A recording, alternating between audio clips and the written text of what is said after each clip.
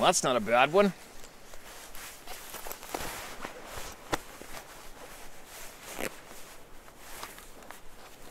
I'll check my,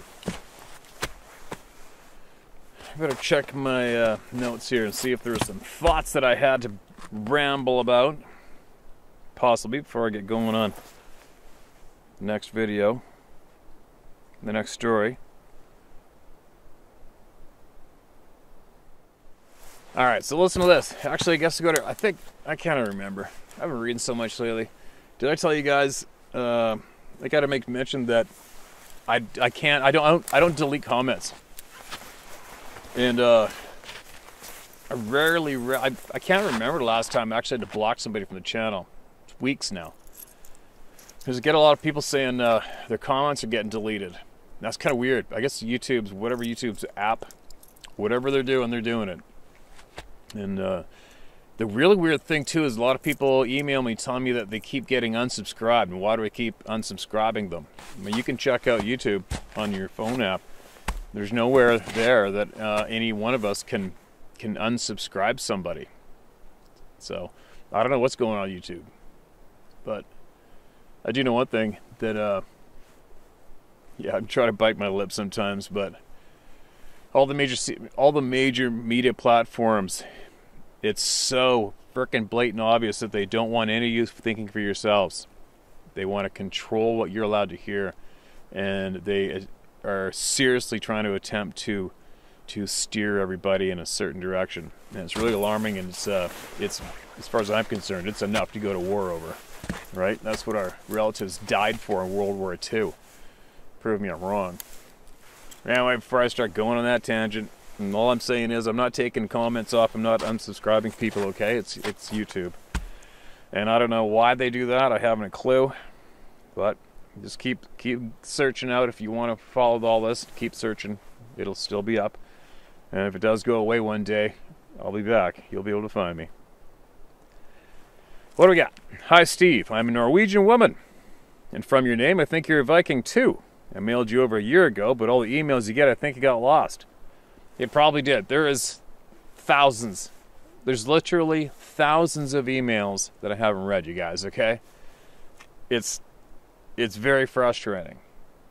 And don't take, not you, ma'am, but for a lot of you people out there who are frustrated, you haven't had your email read, please take note. There are thousands and thousands of emails in all those email addresses. I think there's like, I got 5 or 6 email addresses, and most of you sleuth detectives out there have found them and cluttered them up with emails. It's amazing. Like, I'll wake up the odd morning and I'll crack open the emails and I'll do what I can for an hour, and then I got to start my day. And yeah, it's very, very tough. But don't let that stop you from mailing them in. All right, because we were just having a meeting last night to get some help on this department, on that department. Okay.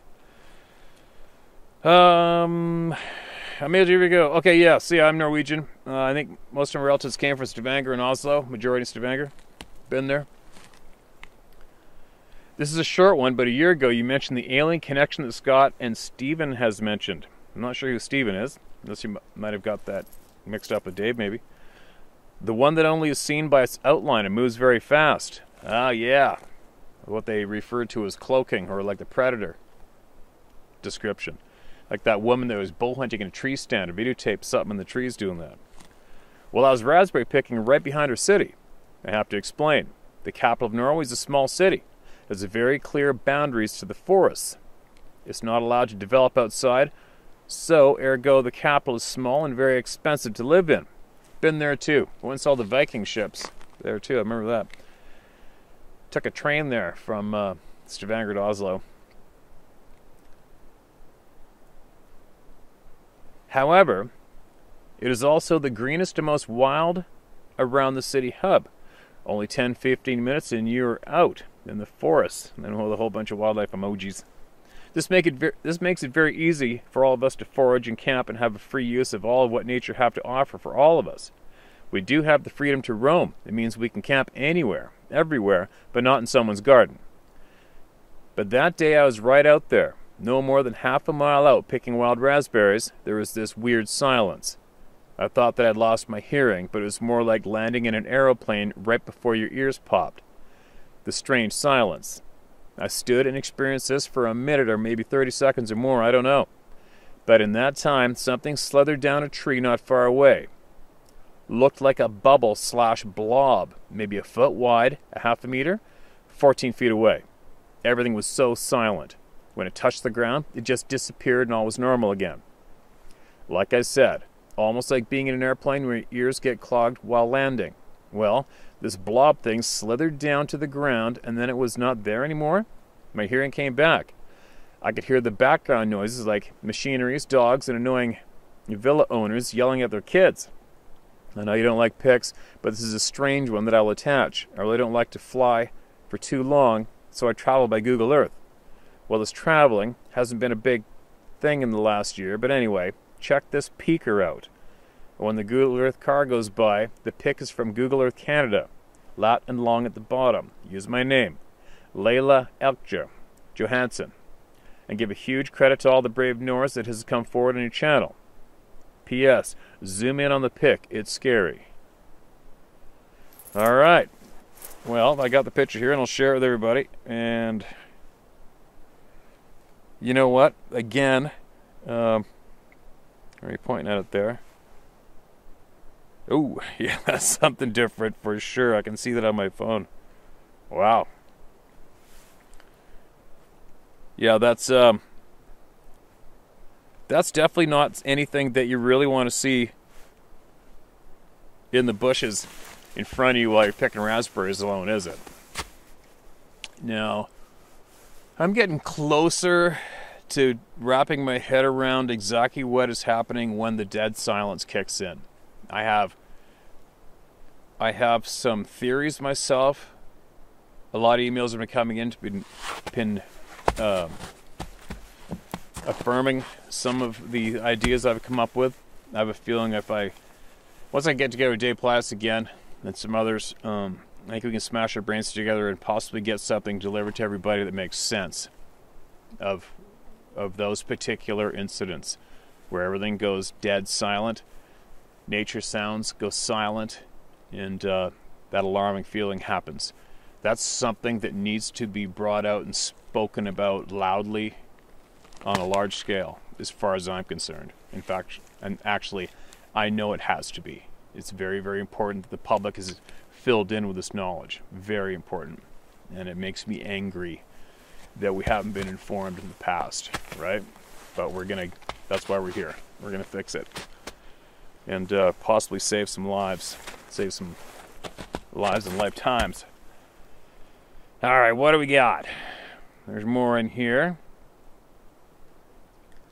Steve, I'm sending you 2 pictures of the stone figure, as a stone head was mentioned in recent experience. In this series of 3, I was able to use my surf rods and experience on the southern Oregon coast. Okay, well, those are definitely, without a doubt, those are Sasquatch tracks. I don't need anybody to tell me any different. But the stone head, I don't know the background story on that. So if somebody wants to comment below and fill us in, or if you want to email back to details in that, that'd be great. As a stone head was mentioned in a recent experience. Doesn't ring a bell, man. But thank you for saying that in. And if somebody wants to send in some more history with that stone head, the story behind it, I'd be interested in hearing about it. Thanks again for emailing that, man. I appreciate it. Hi, Steve. Mark here. I love your channel. So here's another one. In August of 2017, on one of my frequent sunset bike rides on our local mountain, I was nearly out of the woods at the base of the hill when a low-flying helicopter grabbed my attention. I came to a stop in the trail with my right foot on the ground and my left foot clipped in the pedal, ready to push. Where I stopped was an area where I'd already had several notable occurrences happen with these beings. There's a replica Miwok village there with several wiki-ups on a small level plot with a year-round water supply close by. This is where I've heard the whoops and had tree knocks and rocks thrown in my direction. So this helicopter flies directly overhead, low and slow, as if he's looking for something. I was looking straight up as he passed overhead. I was about 15 feet from the outer edge of a huge oak tree with these drooping branches that form some sort of natural shelter underneath. The limbs reach nearly to the ground, but they originate fairly high up on the trunk, and they reach out far enough, you could easily fit a dozen people in there with room enough to stand, and, unless you looked really hard, you wouldn't see them. As soon as the helicopter passed out of sight, something in that oak tree shelter took a step. Dead branches and leaves crunched underfoot with enough force that I could feel it through my right foot as much as hear it. This thing was heavy. I didn't even turn my head. I just pushed down on my left foot and clipped into my right foot and got the hell out of there. I knew it wasn't a person, it was way too heavy. Also knew instinctively that it wasn't trying to get me because I would have been got. I think they just like to screw with us sometimes. Anyway, thanks for your time, Steve. Okay, man. Thanks for sending that in, Mark, and good move on pedaling your ass out of there. It's the right thing to do, okay? It's the right thing to do. These things don't want you to play a game of marbles with them. Most of them don't. Hello, Steve. My name is Lisa McKenna. I don't care if you use my name or not. I'm located now in St. Louis, Missouri.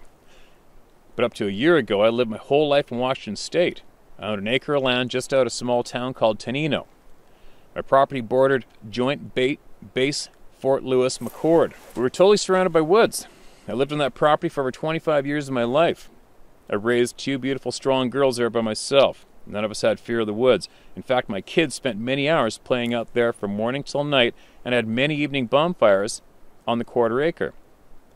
I did move away from the property for several years. I had gotten married and moved in with my new husband. My oldest daughter and her family stayed in my home. My husband died soon after our wedding from a small lung cancer, and I was forced to move back home. I'm sorry to hear that. That's a sad, sad time. We built a tiny house for me in the backyard. My daughter moved about, and my brother was living in the big house. My daughter moved about, and my brother was living in the big house. Long story, but my daughter and I were no longer talking, and she was asked to move. Anyhow, after moving back home, I noticed that there was an eerie feeling about the place. Just walking from the back door of the tiny house, which is about 100 feet. I felt like eyes were on me all the time. My bedroom in the tiny house was a loft, and my dog and I are up there one night watching TV. All of a sudden, Loki jumps up and is looking out the door and growling. I told him to lay down, and he did. But this happened several times, and on the rental time, the Hellebluk was growling, must be typos, was growling. A loud bang came from my front door, and my door was knocked open. Uh-oh. This is very heavy, solid wood door. I called my brother Rick and told him what just happened, and he came out to look. We saw nothing, but could hear something large moving in the woods away from the property, headed towards the Fort Lewis property. We found something that looked like bear scat outside my house, but didn't even think to look for prints. I covered my windows so you could not see in the very next day. 2 nights later, the same thing happened. Loki barking at the door and a loud bang on my door opening it. Oh, I forgot to mention, the door frame was damaged both times. This time it was split. Again, I called Rick and a friend who was parked my property in her motorhome, and again all we could do was hear something moving away in the woods. So needless to say, this really put a fright into me. I don't think it gets much scarier than that, does it? I couldn't understand why this is happening. Why me? Why now? Was it because of the new building on the property and it being lit up at night? I don't know. I had a pet rooster. His name was Joe. Joe slept in the porch in a kennel that was insulated to keep him warm and alight. About a week after the 2 incidents, with the door around 3 in the morning, I woke to hear Joe screaming for his life and then silence. We went outside to try and find Joe, but couldn't. He was gone. The next morning we did find a kill site and no Joe. I lived in the big house for a while, but eventually left for Florida where my youngest daughter was stationed in the Navy.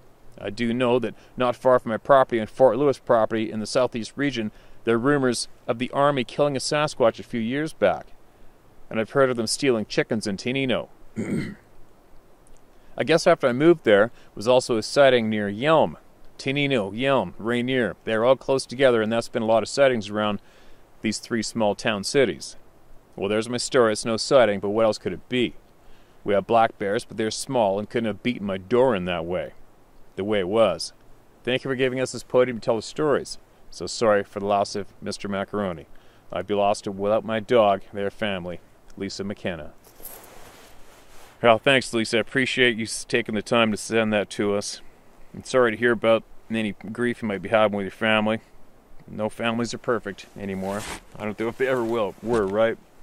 As far as the door frame being kicked in, you know, I've had bears on my porch I don't know how many times.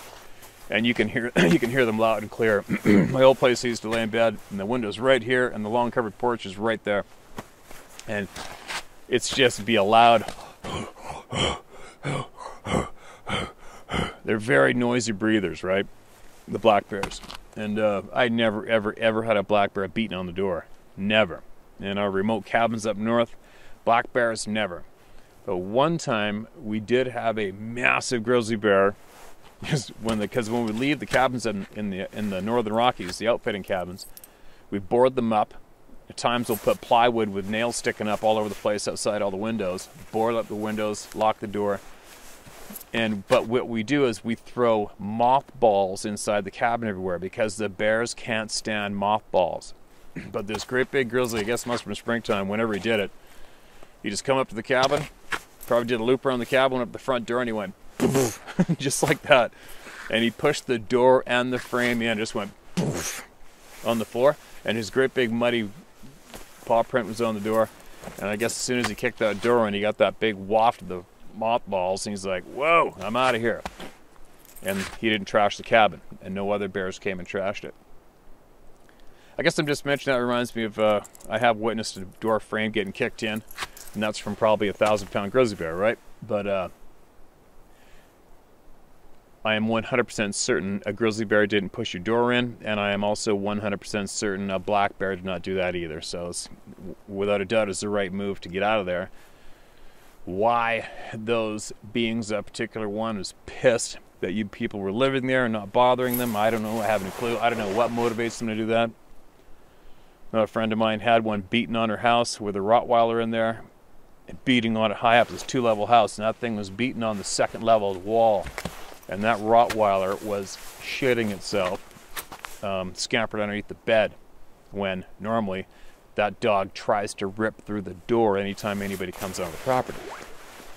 I don't know why they do it. I haven't a clue. It's not very nice, though, is it?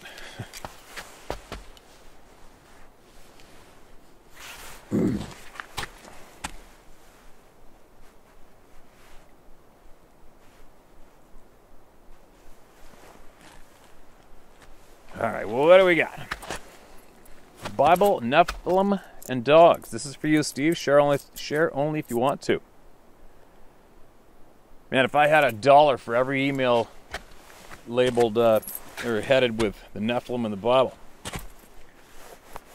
Hi, Steve. Love your videos and your stories. I've been a hunter, fisherman, outdoorsman since I was old enough to shoot a Daisy BB gun and tie a string and a hook to a stick. My life revolved around what time of year it was, hunting, trapping, fishing season, etc. I did a lot of solo backpacking, wilderness hunting. I don't like hunting and stumbling around others in the outdoors. I'm in my 60s and seen a few things that I didn't make sense. Being one who believes and teaches the Bible, I experienced things which did not seem to fit scriptures. Being one who tries to know as much as possible the things that I'm interested in, archery, trapping, bird hunting, fishing, and the Bible, etc., always looking for the truth and answers. I've had some strange encounters in my life, including Bigfoot, unidentified flying objects, I don't believe in aliens, and demonic spirits. I'm a no-nonsense type of guy, and I don't care what people think. Couldn't care less. The reason I'm emailing you is to not talk about my experiences, but to maybe give my thoughts on a couple of videos where you ask some questions. First, you asked why, if all the answers about these beings were in the Bible, and with all these people were praying, there was so much evil in the world.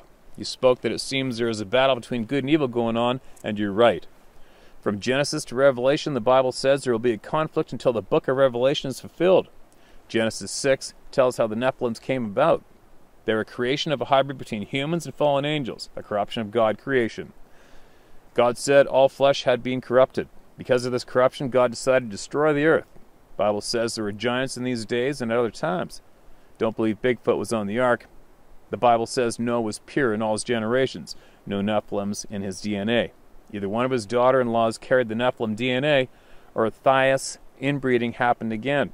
This is just a quick overview. There's a lot more to the story. So there is a biblical doorway for the creatures. Dogs. I've hunted lions, Bears with hounds most of my life, and never seen a good pack of dogs fear anything. I've seen them fight a lion or a bear, get hurt, but won't stop hunting or fighting. But I've seen dogs and cats absolutely freak out, growl, and refuse to enter a room from time to time where some supernatural events have happened. Animals are aware of the spiritual world, and there are things out there that are not normal or natural or good, and animals can sense it. This is just a quick overview for you, Steve, that might be helpful to get your mind around things like some of the supernatural things they do. I know these things exist. I've seen them and experienced them, without a doubt. I know they're real. Share this if you want. I just want to share these thoughts with you. There's a lot more to the story, but I don't want to be preachy. Just share my views, and later I might share my experiences. Thank you for your open mind and no-nonsense views. Okay, man, thanks for that email. Appreciate it. And again, like I always say, everyone, including myself, I take from these emails and experiences what I will, what I need to help find those missing pieces to my own puzzles and to your own puzzles for what you need too, right?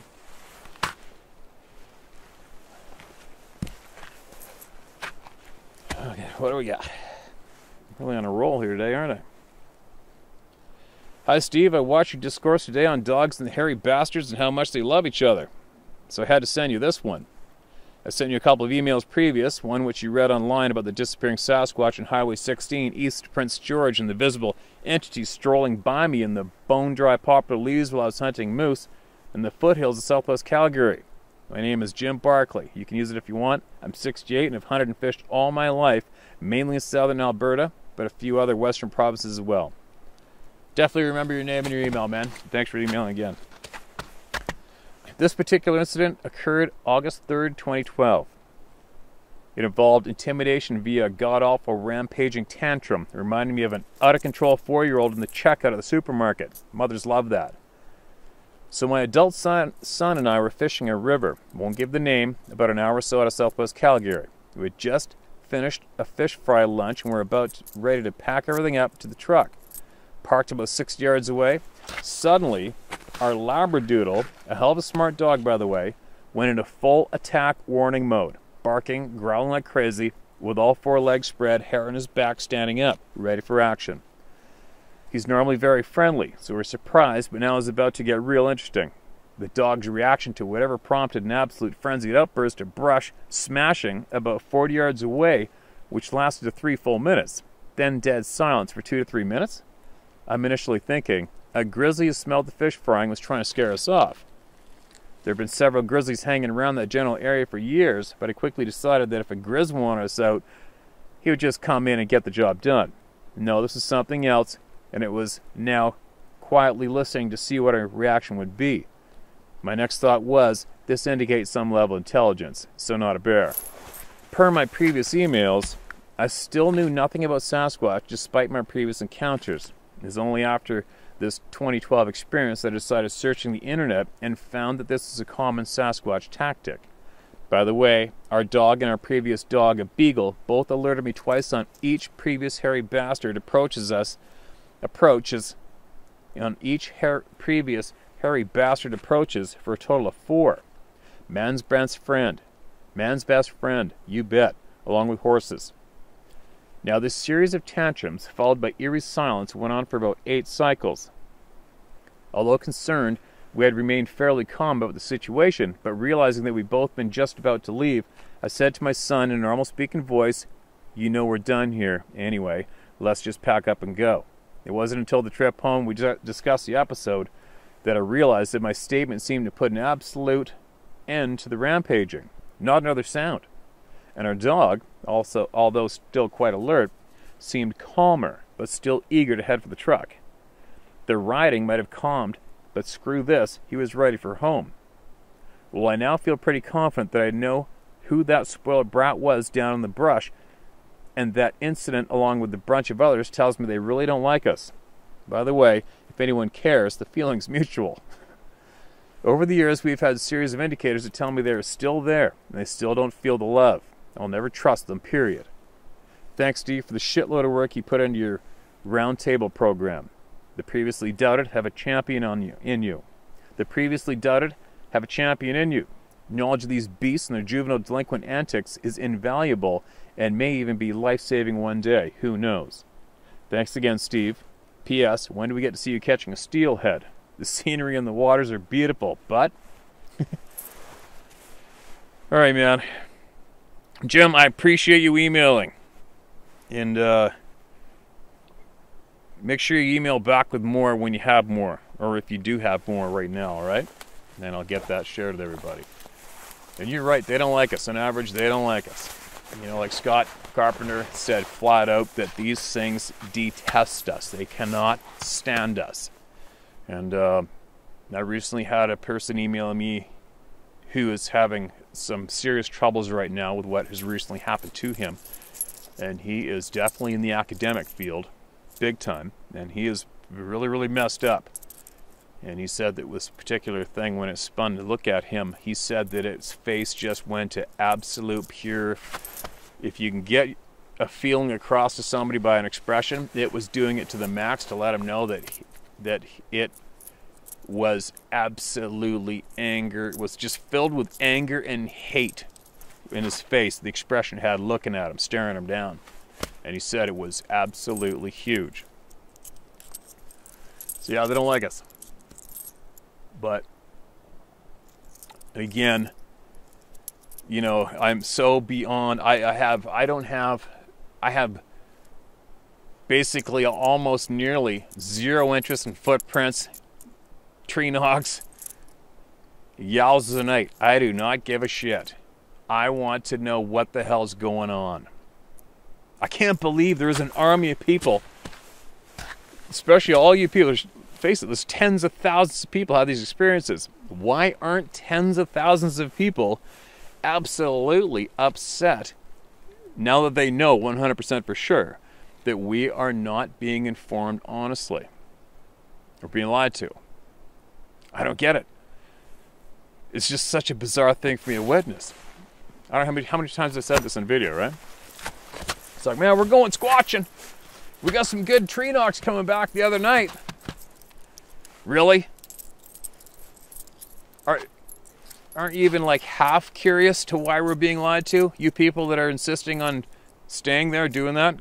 Aren't you even like remotely curious to finding out why we're being lied to and what else is going on? Seriously? Why not? Like, I'm dead serious. Why not? I'm really, really curious about that. With an honest curiosity. I want to know exactly why it is that after witnessing these things, that so many people want to stay focused just on those things. And that's it. Put on the full blinders. Ignore the fact that there is much more going on. Absolutely ignore the fact that we're being lied to and manipulated intentionally. And stay focused on just those things. Just the Bigfoot Sasquatch. That's it. I don't understand how so many of you people do that. I don't get it. I really honestly don't get it. You know, I'm looking at that thing, looking at me. I guarantee you, I didn't have an ounce of anything in me wanted to start pursuing it and dedicating my entire life to looking for it. My mind went to instantly, whoa, all right, this shit's real. We're not told about it. We're not taught about it. And people don't want us to know about it. Why not? Right? How many times am I going to babble about that? Sometimes it's just really hard not to, you know? The more I see people wasting their time and basically acting dumb, it just frustrates me. So it's like, come on, you guys, get your heads out of your asses. Quit it. Move ahead. Take all that energy you're wasting right there and put it towards finding out the truth about why we're being lied to. Why? Right?